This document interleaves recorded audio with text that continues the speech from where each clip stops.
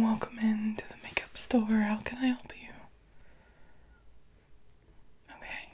Yeah, absolutely. We have a ton of options to choose from, as you can see from the spread. If you're a total newbie to the kind of lipstick game, I'll just walk you through from kind of least threatening to most. And if anything really sticks out to you, you can let me know. Otherwise, at the end, you can just pick anything that you liked, or nothing at all. It's up to you. Okay. Great. So, we'll actually start with some lip glosses, because I think that's the easiest for people who aren't used to wearing anything on their lips. And if they rub away, that's okay. They don't really need to be touched up because they won't leave behind a stain. Yeah. So, to start, I have these two from CoverGirl, and this is in double platinum, and this is in golden girl. And these are liquid glitter top coats. So you can wear them on their own for like a really high shine, or you could put a lipstick on and then use these to really like intensify the glossiness.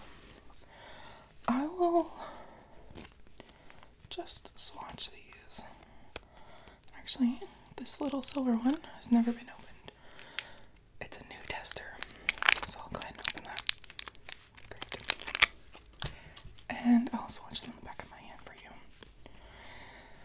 Yeah, these are all testers, but we have brand new ones in the aisles if you want to actually get one. This is just for us to show people and for them to try out for themselves if they want to get like their own applicator. I don't know, this golden girl one's being a bit stubborn. The tester honestly might be getting a little old. We have to replace them every so often because, like anything, they're opened a lot, which means they can get very dried out. The golden one is really not trying to work with me. There we go. Got some. Definitely need to change this one out for a fresh one though. Okay. So, the first one here is Golden Girl, and the second one is Double Platinum. You can see they're both really high shine, beautiful. Yeah. And then I have two other like pretty popular ones here. You can see they're both kind of, this one's more pinkish and this one's more gold, but they're both pretty warm. So this first one is the Wet n Wild Mega Slicks in Bronze Berry. Put that there, right beside it. So you can see it definitely has a pinkish undertone. And then this one is Seductive Honey from Estee Lauder. Yeah, we keep a lot of different price ranges here because, you know, everyone's budget is different. Yeah. So these two. As you can see here, this is the Wet n Wild one, very pink, and this Estee Lauder one is very subtle, like a very subtle golden glow. But both really pretty depending on what you're looking for. Yeah. Okay, I will go ahead and remove these swatches so we can continue on with the next set. So again, just get a good look at those again. Those very sticky. Great. And now I think we'll move on to the more neutral, a little pinkish, rosish kind of family. This is the e.l.f. Sheer Slick in Golden Pear. These are really pretty, but they are not full coverage, and so they wear better. If you're not going to be touching up your lipstick throughout the day, it's kind of better to go with something a little lighter that's going to wear more evenly. If you wear like a bold matte lipstick as like the center rubs off or the outer edges, it's very noticeable and you'll need to do touch-ups. So I'll start with this one. See that there? Again, this is Golden Pear. Very pretty, very shiny, and comfortable formula.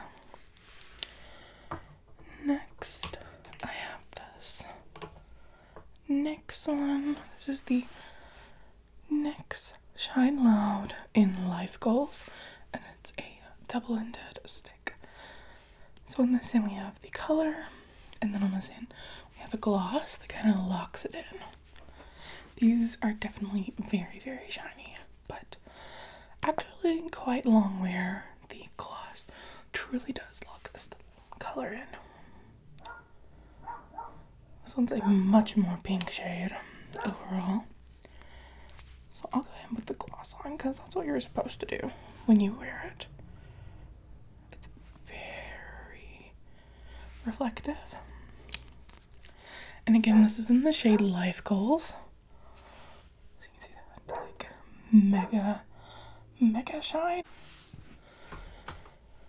And then another really nice shade is this Estee Lauder shade in Incensed, and this is from their sculpting line. It's a nice rosy color, very pink, but very wearable. So again, all of these shades, more pops of color, but definitely still very wearable. Next, we'll move on to the more intense kind of shades like I'm wearing, nude, but deeper, warmer. And as you can see, that NYX one is hanging on against my makeup wipe. Really having to get at it. There we go. And that only set for like a minute. Imagine if you let it set and stain. Like, it really does wear very, very well. And there's a ton of shades from that line. Just keep that in mind.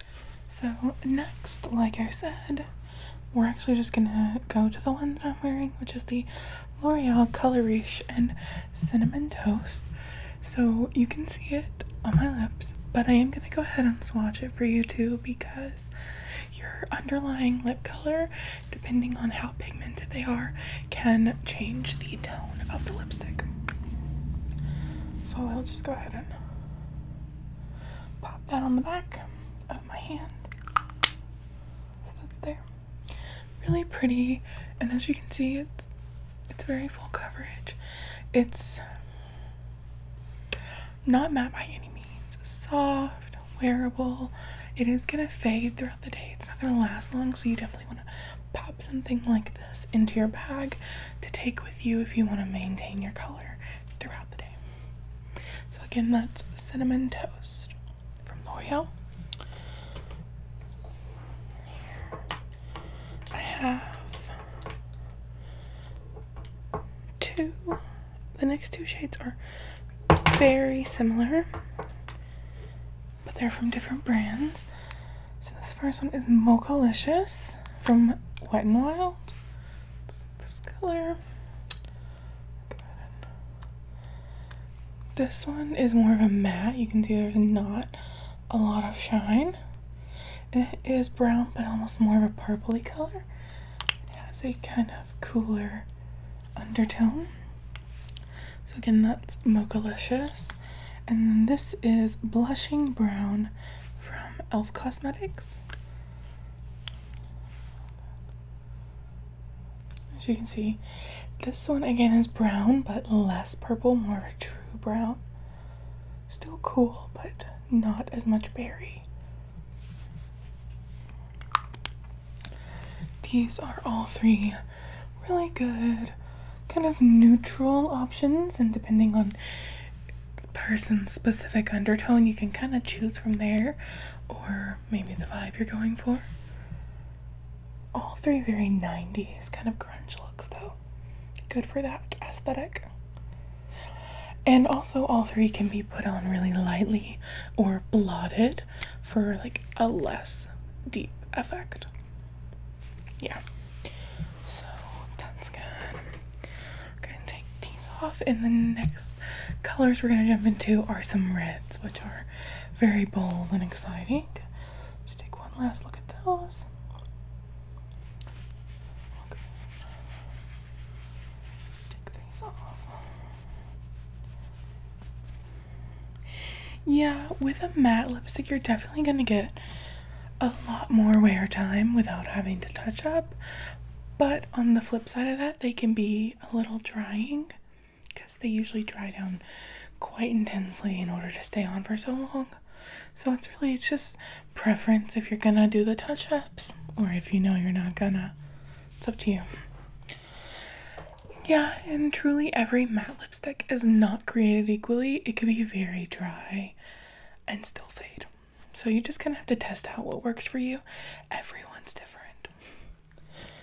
To start out, we're gonna do this Wet n Wild liquid catsuit in Flame of the Game. So this is red, but it's more of a kind of a brick red, like an orangish undertone.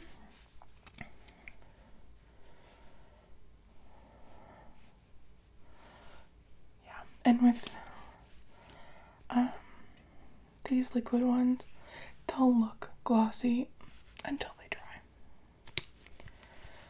This one's really nice and honestly pretty universal, I think. Some of the really blue pigmented reds can be a little harder to wear, but I think a nice like orange undertone is pretty universal, and it looks especially good on like really deep skin tones. The next one I have to show you is from CoverGirl, and this is the Melting Pout Matte in the shade Red Wedding, which is triggering for some people. If you know, you know. Put that one right, and you can see what I mean right here about a more blue-based red. You can see that definitely has a completely different undertone, but still really beautiful. And you can wear both. Yeah, you can wear, if you have the right skin tone, you can wear whatever you want. And honestly, if you just don't care what anyone thinks, you can wear whatever you want. I love both of these shades, and I have been known to rock like every shade of red, whether it looks good on me or not. Yes, this one is another Melting Pout Matte, but this one is an all-nighter, and you can see it's a little bit darker, more of like a vampy red, I would say. So go ahead and put that one right there. You can definitely see there's more of a purple undertone, very vampy, again that kind of goth look.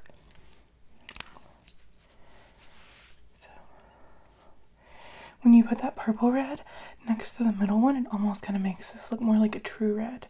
And then you have like a berry red and an orange red. And then lastly, I'm going to show you this Milani shade in Best Red, because they do make mattes in tube form red as well that are really good.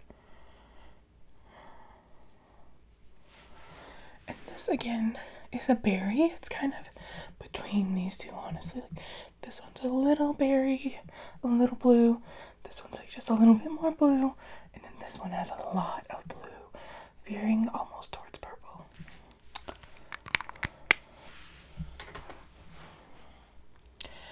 Yeah, very, very pretty. I think I'm still partial to the orange red the most, though, honestly.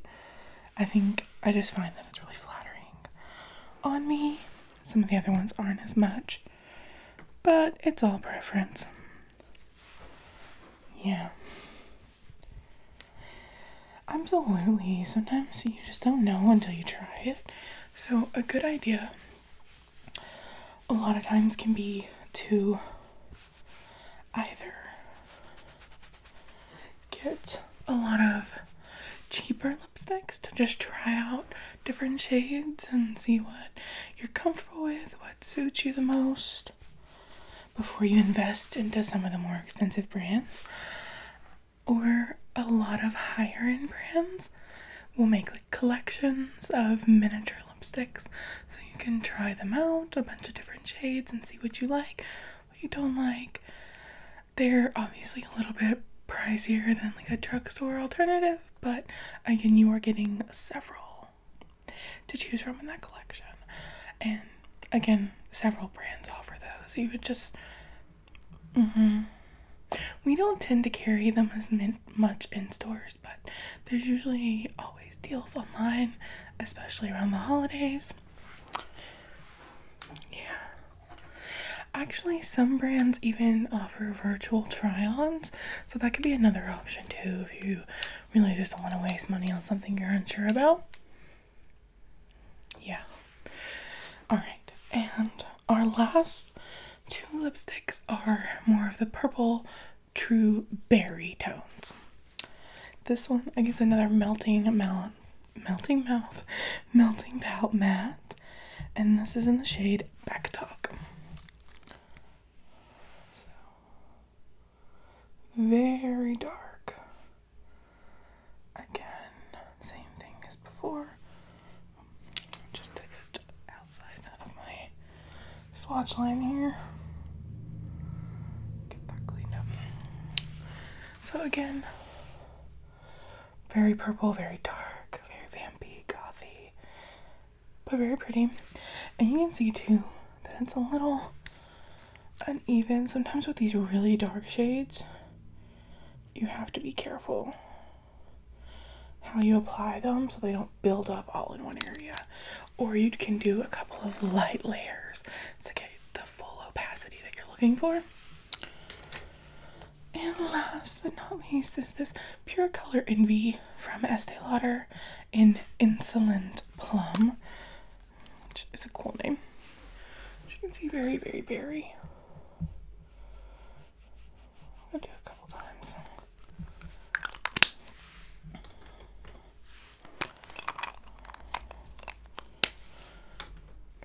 And as you can see here, this one has a bit more shine, because this one is again a matte, and then this one is a little bit lighter, a little bit pinker.